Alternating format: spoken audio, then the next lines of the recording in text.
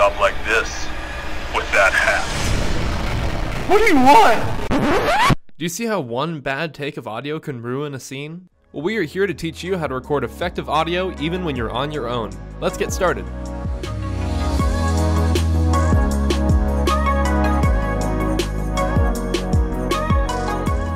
So to get started on your solo journey into the audio world, you're going to need 5 things: a personal audio recorder, a boom mic, a lav mic, headphones, and a carabiner.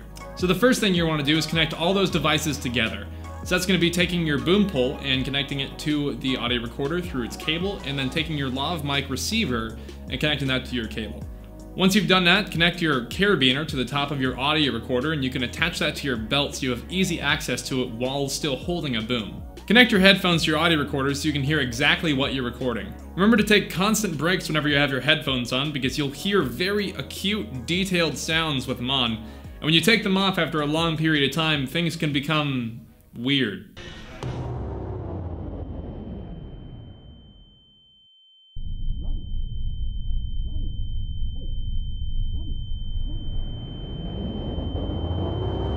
If your actor has a spare moment, try to test some audio levels with them so you can get a read of the room. You want your audio levels to hover around just about -8 decibels to get the best sound you can.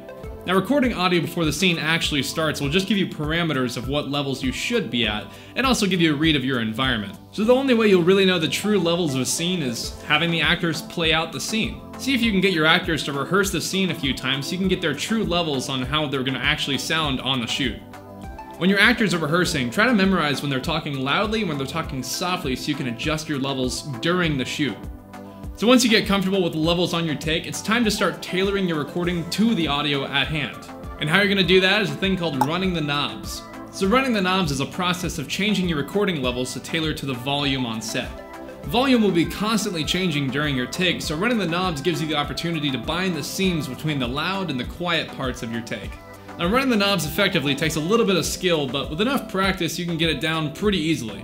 After you've seen the take about 2 or 3 times, you'll see whenever you need to move up and move down on your knobs to record effective dialogue. So when you're recording on set, you have to remember that there's kind of a mode of operations that goes into every single shot. First, you're going to want to talk to your DP about where your frame line is in that shot. Now, a frame line is the very top hair and the bottom hair of your shot, and you want to make sure that your boom is just right outside of it so you can record as closely as you can to your actors without being in the shot. After everything's ready to go, the director is going to say quiet on set, which is going to prompt your cameraman to say camera speeding. That's going to prompt you afterwards to say audio speeding. Now, this vocal affirmation lets everyone know that you've started recording.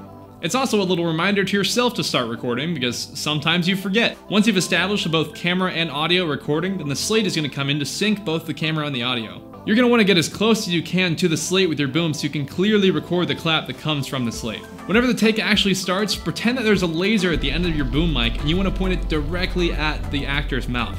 This is how you're going to get your clearest audio with a boom mic. Remember, if you're the only one taking care of audio, you're the one that has to remember, you must get room tone. Don't let anyone forget it. Whenever you have a scene change or a setting change, you need to remember to get room tone to get the ambient sounds for that take. Whenever I'm running solo audio, I usually bring a notepad with me to write down which takes are good and which takes are bad. That way you can give that note to your editors so they can comb through the takes a lot easier. Remember, if you're doing this solo, don't be afraid to speak up if you have a bad take on audio. Even if the DP got the perfect shot and the actors killed it, if you don't have good audio, the take's not going to be good once you've put it all together. So they might hate you, but speak up and say I didn't get a good take and just do it again. It's alright. Everyone does it once in a while. So hopefully this setup works for you, and I wish you luck in your future solo endeavors. My name is Robbie Janae with Shutterstock.com, and we'll see you next time.